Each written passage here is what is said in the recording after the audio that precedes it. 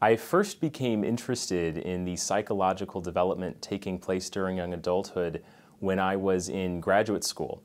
And on the side, I had a part-time job in the Office of Residential Life where I was working with a lot of undergraduates. And so here was this large group of people making the transition from high school into college, taking these initial steps into young adulthood. And I became interested in understanding what were the characteristics of that transition that predicted later outcomes for them, such as their academic performance and their psychological well-being and the strength of their social networks.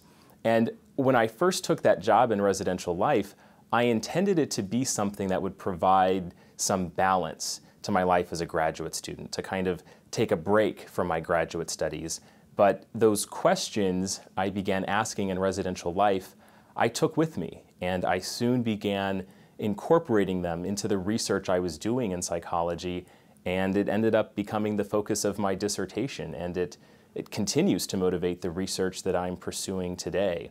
And what has made this research so much fun to pursue is that it all started with questions that I was just naturally curious about.